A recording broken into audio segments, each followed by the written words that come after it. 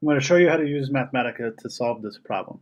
We want to find the equation of the tangent line to the graph of x squared plus y squared equals 1 when x equals 1/2.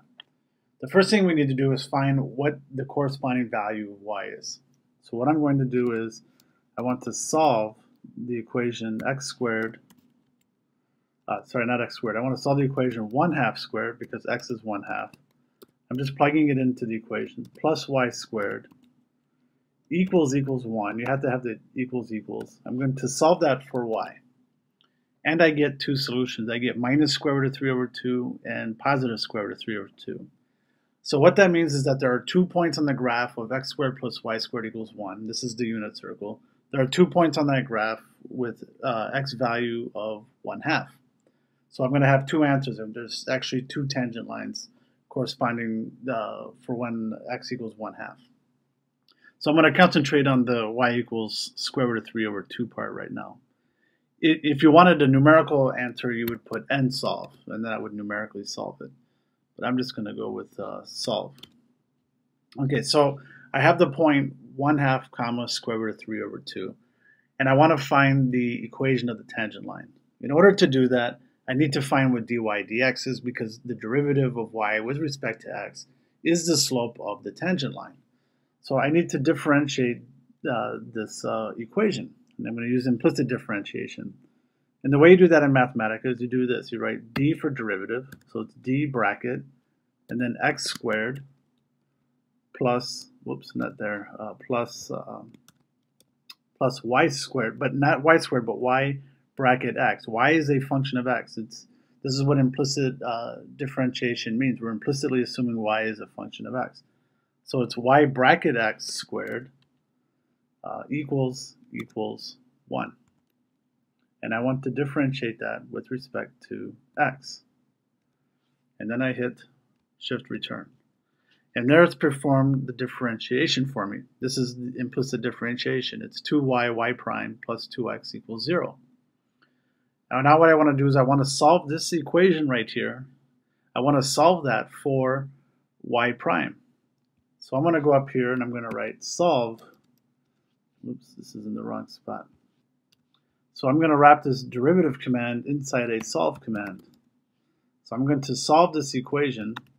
This is the implicit differentiation equation. I'm going to solve that equation for y prime. So I just write y prime x. And there I get that y prime of x equals minus x over y of x, which in our notation we would just write is equal to minus x over y. Now if I want to find what y prime is for when x is 1/2 and y is square root of 3 over 2, then I can do this. I can use this replace all command. This is the / period. And I'm going to, you do this, replace all. It's replace all, and then braces. X is going to be the value square root of 1/2. Sorry, x is 1/2, and then comma, and then y bracket x. It's y of x. Don't write y. It's y bracket x is going to be the value of square root of 3 over 2. Then I close the brace, and then I hit shift return. And there it tells me that y prime at 1/2 is equal to minus 1 over square root of 3. And so now I can find the equation of the tangent line because I know it's going to have the form y equals mx plus b. And so the y value is square root of 3 over 2. So I'm going to solve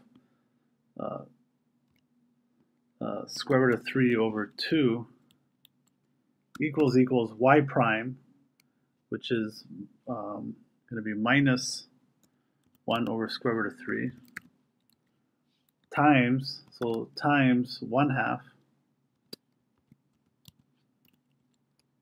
plus b. I need to find what b is, and I want to solve this for b. And so now I have my equation of the tangent line. My equation of the tangent line is y equals minus 1 over square root of 3x plus 2 over square root of 3. And I can verify all this by plotting these equations. I can go contour plot. Actually, I'll use a freeform input. I'm going to plot a list of functions. I'm going to plot x squared plus y squared equals 1, and then y equals mx plus b. M is minus 1 over square root of 3.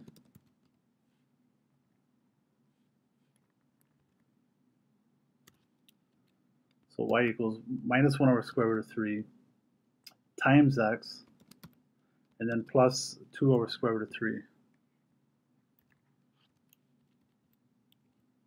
And then close the brace. And then I'm just going to hit return.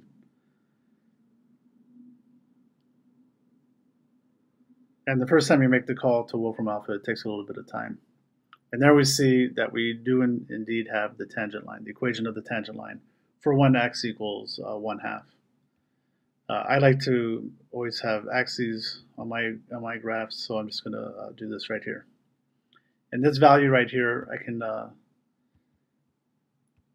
double click and get the get coordinates tool. And we'll see right here that this is corresponding to x equals 1/2. So this is the equation of the tangent line. Using Mathematica, it's very easy to solve these problems, the implicit differentiation problems. The key is to use this command right here. Just put D and then type in the equation. But when you type in the equation, you have to put, this command right here. When you type in the equation, you have to put y bracket x. Don't just leave it as y, otherwise this isn't going to work. And if you're going to do this replace all command right here, you have to put y bracket x again. It's not y. Y isn't square root of 3 over 2. Y of x is square root of 3 over 2. And this makes it easy to find what y prime is for a particular value of x and y.